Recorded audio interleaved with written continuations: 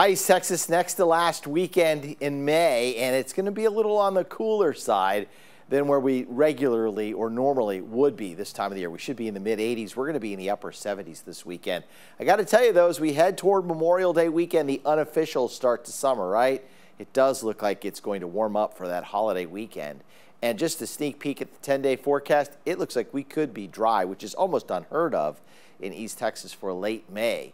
Kind of have some rainier periods here into the end of the month, and then eventually that faucet shuts off as we get past about the first week of June. All right, so over the weekend, a stray shower is possible. It'll be cool. Morning lows in the mid-60s, daytime highs right around 77 degrees. There is a 20% chance for perhaps an isolated shower Saturday afternoon. I mean, these are few and far between, so I'm not really worried about Saturday being suddenly ruined. If you have a graduation party or something planned outside, it should be fine. It'll just be a little on the cool side with the north wind. And then on Sunday, 79, mostly cloudy, and we'll have, I don't think much of a way of chance of rain at all. The humidity will be dropping Sunday, so it's certainly going to be comfortable. All right, looking at those rainfall reports, and again, we keep talking about this just because the more surplus we have in the soil before we head into the dry season, which will eventually come our way in about 3 weeks from now, we want to have that surplus, and so if we don't get much rain, say in June or July, then the moisture can evaporate out of the soil, but it'll take longer to do that. And as that evaporation process is occurring, it cools the air slightly, and so instead of having 100+ degree weather several days in a row like we had last year, we may have a 100-degree day here or there, but at least it'll mitigate the intense extreme heat that we saw in 2022. So with that in mind, looking at March 1st in Tyler, since March 1st, about 11.5 inches of rainfall. In Longview, about 12.5 inches of rainfall. And in Lufkin, 16.75 of an inch of rainfall. Compare that to average from March 1st until today. We are doing better than average, and since January 1st, also doing better than average in all of the gauges. So those are some good numbers to look at. 20% chance of rain Saturday, Sunday. No chance of rain Monday. No chance of rain Tuesday. 20% chance of rain Wednesday. It's a 50% chance of rain. Then Thursday, a 20% chance of rain. And a week from Friday, we have, as we head into that holiday weekend, it is looking dry. Current drought index released on Thursday. No parts of East Texas are in a drought. Closer to the Dallas area, this is abnormally dry. Abnormally dry is not considered a drought category. Moderate, severe, extreme, and exceptional are. And you'll notice southwest of Austin, we start to begin getting into the exceptional drought category in that part of the state. All right, rainfall outlook over the next 7 days. And a lot of this is confined to Friday night. So most of this is going to be Friday night, maybe a little bit coming up on Wednesday. But the heaviest rainfall Friday night, overnight into Saturday here along the I-30 corridor. Some rain makes it down to I-20. Otherwise, the next 7 days, if you add it all up, it's about 1/10 of an inch to 1/4 of an inch. That's not a lot compared to where we've been so far this month.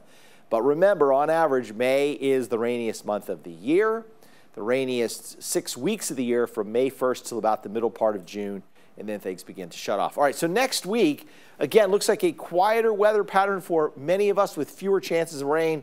And the reason is this, we'll call it a zonal flow here. So we have west to east winds across the area, ridge of high pressure to the south, essentially a large area of high pressure over the middle part of the country. Storm systems are being pushed up and away from the nation's midsection. As a result, this is where the severe weather ribbon would be. The strongest winds aloft are over the northern plains into the Great Lakes. We have weaker flow aloft here across the southern plains and Texas. As a result, we don't have a lot of tremendous amount of lift in the atmosphere, lower shear, and so the severe weather threat is also lower. Speaking of lower temperatures head our way by Monday, 58. That's about 7 degrees below average. Then we're back to 61 for a morning low on Tuesday. And as we wrap up the final week of May, temperatures are right about average for the mornings. Then as we head toward Memorial Day weekend, it starts to warm up. We'll have a morning low closer to 70 by Memorial Day. Same holds true here for daytime highs, cooler over the weekend, closer to average by Monday. Rest of the week, a gradual climb with daytime highs approaching the lower 90s by next Saturday and Sunday, and Memorial Day right now, a high of 90, with mostly sunny skies or partly cloudy skies. All right, so here's future skycast. I'll start this Saturday. Again, an isolated shower can't be ruled out. You might see a little blip of green pop up from time to time across East Texas.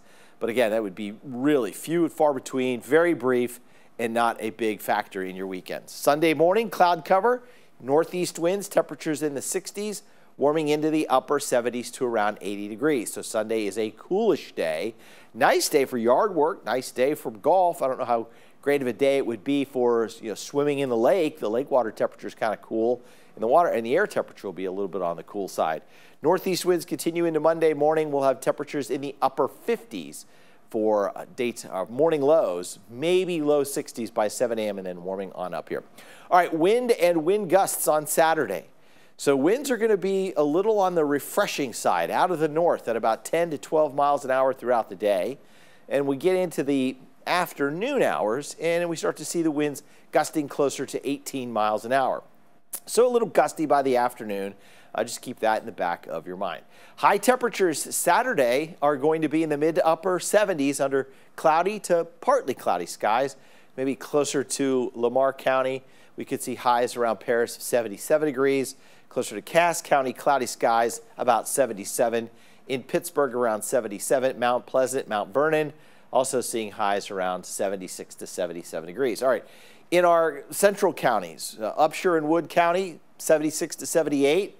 Mineola could sneak up to about 78. Could see some rays of sunshine at Canton, also at Palestine, with highs in the upper 70s. Jacksonville, a few rays of sunshine, 78. Cloudy skies over in Panola County near Carthage. 78 degrees also in Harrison County near Marshall, about 78 degrees. Deep East Texas, mix of sun and clouds, maybe a few more rays of sunshine near Crockett, warming the temperature up to 79 there. Groveton up to 82, Lufkin up to 82, and Nacogdoches closer to 82 degrees, while Center and Hemphill would also be around 82 degrees. All right, here's your Baylor Scott & White Texas Spine and Joint Hospital 10-day forecast. And I think what you'll notice here in the overall trend of this 10-day, we'll go day by day through this, is really the very small rain chances except for next Wednesday. So mostly cloudy, 20% chance of rain Saturday, a high of 77. Comfortable morning low Sunday, 62, 79, the high in the afternoon. Mostly sunny on Monday, morning low 58, daytime high 83. Mid-80s on Tuesday, mid-80s Wednesday, but this time a 50% chance for scattered thunderstorms. Then a 20% chance of rain Thursday, and then the Memorial Day holiday weekend, Friday, Saturday, Sunday, Monday. Right now, data leaning away from any kind of rain, maybe a 20% chance of rain by Monday. That's not out of the ordinary, but highs warming close to 90. Have a great weekend, everyone.